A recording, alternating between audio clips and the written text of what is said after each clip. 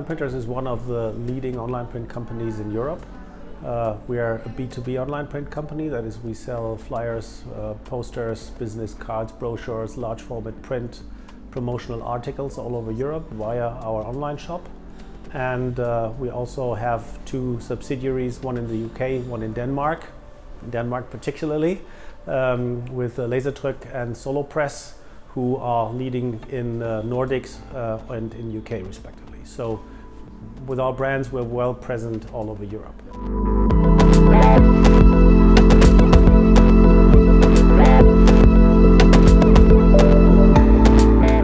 No, we're one of the top 3 players in Europe. We have 1,400 employees and some 200 million euro in revenue. The original company was founded in 1984. It was a normal family print business. And on top of that business, the son of the original founder founded Onlineprinters in the online printing business. And yeah, he was very good in that. And so the company grew from 30 employees in 2004 when online printing was started to now more 1,400 all over Europe. At that time, people really didn't see the opportunity. Fortunately, Walter Meyer saw the opportunity, and his father was also not too convinced, but he said, you take this amount of money and go for it, and if the money has run out, then you just forget it. And the money never went out. There were hard times, certainly, but he grew the business to a really, really big size. So that was a very good idea, although he was very alone. But I think that's typical for an entrepreneur, that people start with ideas that are really good, but sometimes they have a hard time convincing those around them that this is a really good idea.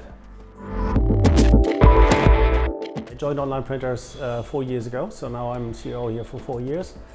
Before that, I worked with CW Color, one of the leaders in photo business, who also has a share in the same way of online printing that Onlineprinters is doing. There I was responsible of the German business, of the German production sites, and I also created the first online print offering that CW Color had. Before that, I was 2 years with Boston Consulting, and before that I started with Bertelsmann Arvato in the print business, where I had the opportunity to lead the prepress of Mondruck, one of the biggest offset companies in Europe. I led the first steps into CTP production there. It was at that time already. You see my gray hair. and I also led the sheet fed printing department there. So yeah, and before that I studied engineering, spent some time in France, married, 3 kids, and yeah. So when you, it's like with strategy. When you're moving forward, you're doing things that seem to be right, but when you look backward, it looks like a great strategy. So when you look at me today as CEO of a company that does online print, online printing, a strategy to grow in a strongly growing market, and you have spent time in engineering, in printing, offset printing, in strategy consulting, and in the online photo business, and created an online printing company yourself, it seems to be good preparation for being CEO of this company. I think that online print is dealing with a part of the print industry that has still way to go in its move online. We think that roughly 10% of the potential commercial printing revenue that could go online is actually online today. So certainly we have to adapt, we have to improve processes, we have to convince people to really go online with their printing needs, but we think that there are huge opportunities for growing in that market. But also not to tell the story that everybody should rush to that market because it's such a great opportunity. I think by now the big online players have assembled a set of cost advantages, brand value, online marketing know-how, and everything you need for being successful in that business, so that there's a huge opportunity for those that are already big enough to grow with this growing market. But I think it would be really hard for new entrants who would try to get into that market at a much, much smaller scale than we are today. in the beginning, you don't have the scale advantages that we have. We have scale advantages in IT, in marketing, in production, in paper purchasing, and in everything. And when you start with 500,000 euro revenue, you don't have any of that. So you really must be capable of investing, and it would take quite a while till you really have a revenue that in itself is profitable. And in the same time, the profitable big players continue to grow and continue to become bigger. I think there are two drivers. One driver is that certainly we take volumes that historically have been done in these 8,000 small print companies, and over time these volumes partly move into online print. So this is one driver, and the second driver is certainly that with the low cost that we have and the low prices that we have, we also offer an opportunity to order print to people who before wouldn't have thought of it. So today, when you go to, I always say to the annual meeting in the kindergarten, people might make an invitation that has been printed online. Historically, they would have done that in a copy shop, or however, or you wouldn't have had a written invitation at all. So today it's easier, and people can use things that they didn't before. So I think there we really create growth of the market, not just of our market, but in general of the market of printed products. But the stronger driver is to move volumes that are in other printing companies into the cheap and efficient and standardized online printing world. I know a little bit these two dimensions have been apparent in the historical development of how online print has been seen by people.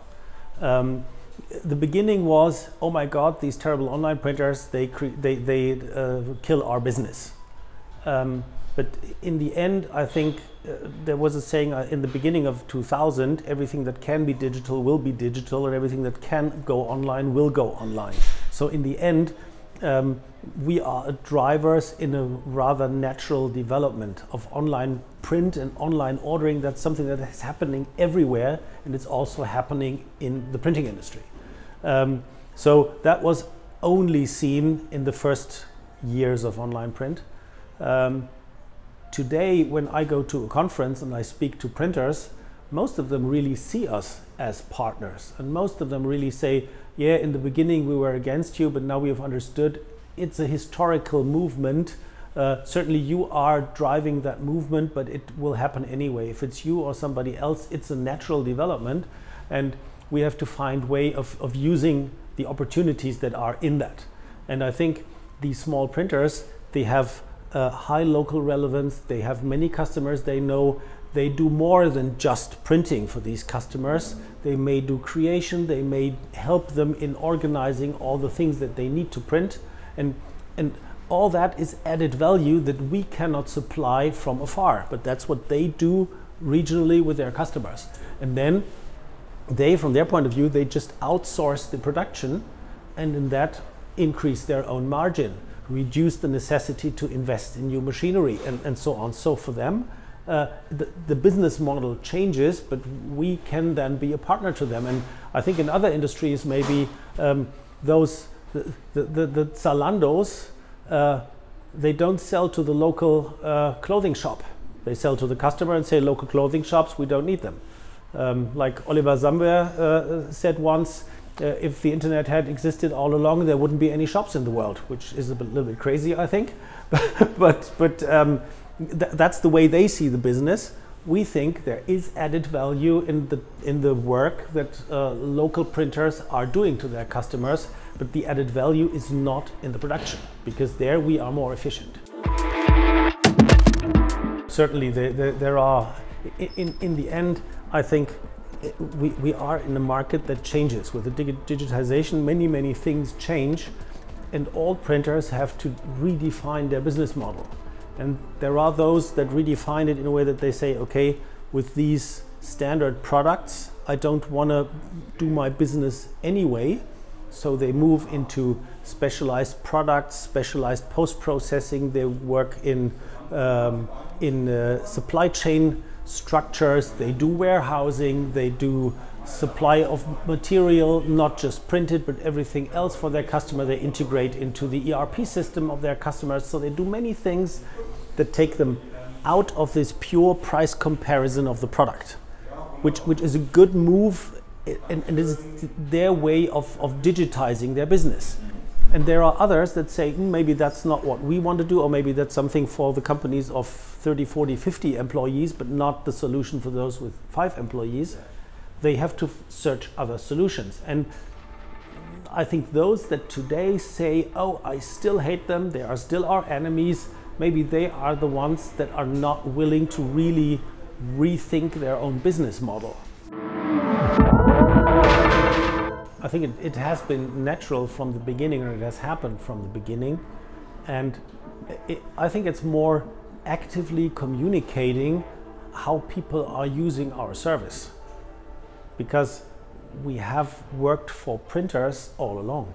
Yeah. There have been printers who understood rather early that printing 2,000 flyers is not their forte. So it's more that we say, okay, look at our customer base, look how many people, companies, printers, also people in the graphic arts use us. In which way do they use us? What is the value that we give to them? And then first trying to communicate that, and secondly trying to get even better in being a service provider to them. For that you have to understand it, but in the end you also have to communicate what you're doing there, because hopefully there will be some more who will also like that. That's true. Yeah. Certainly the challenge of growing is always adding new production capacities to really keep track with the volumes that keep coming in. But also always understanding where there are the new opportunities from the new size that you have reached. Because with each size you have new challenges in leading the company, which organization you need and so on, but also new opportunities of things that you can do that you might not have done at half the size. So it develops all the time, and certainly the bigger you are, the more new customers you have to create. So the better you have to become in marketing yourself, in getting in new customers, in online marketing, and in everything you do for really attracting new customers to your business model.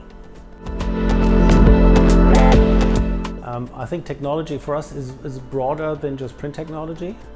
It's technology in the online world, in the online marketing world, in the way our website works, in the way we understand customer behavior. All that is technology. The automation that comes with that is all technology. So there's a big software part that is customer-facing technology.